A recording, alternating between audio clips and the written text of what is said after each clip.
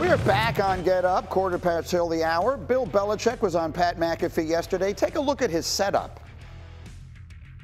Coach, hey, you got some stuff behind you, Coach. There's some things behind you there. I don't know if you knew that. That's my bling. Okay. That's not my fingers. That's my bling.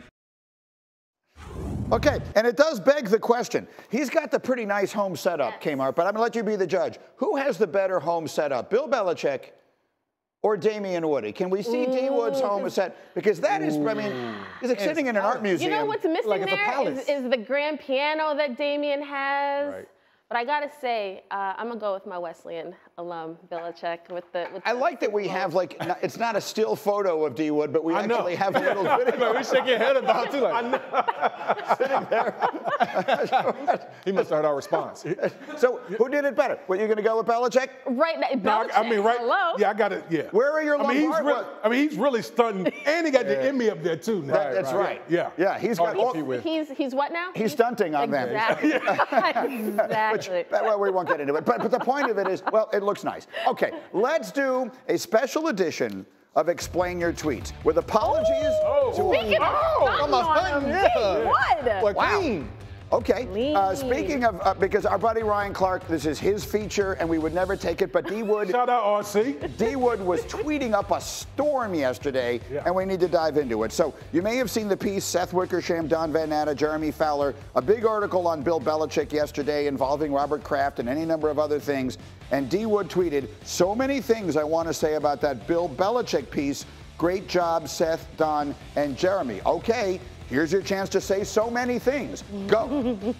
Man, what the hell is Robert Kraft doing, man? I mean, listen, you got the whole Dynasty documentary, which wasn't enduring to Bill Belichick at all. I mean, there's no ifs, ands, or buts about that. But then you read the piece, and you talk about Robert Kraft telling... Don't trust that man. Robert Kraft telling Arthur Blank, like, bruh, Metro Boomin. Don't y'all not trust that Don't y'all hook up to, like, don't make this a marriage thing. Don't get together on this, because that man will stab you in the back.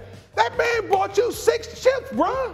6 chips. And you gonna hate on that man behind your back? Come on, bruh. Come on, Robert. Come on, man. What's going on here? I just don't understand. What did you hear in reaction around the league yesterday? Because that really was, for those of you who haven't read it, it is a very detailed, fascinating piece with so many things in it. But that was the one that really jumped out, was that he essentially warned Arthur Blank, the owner of the Falcons, against hiring Belichick.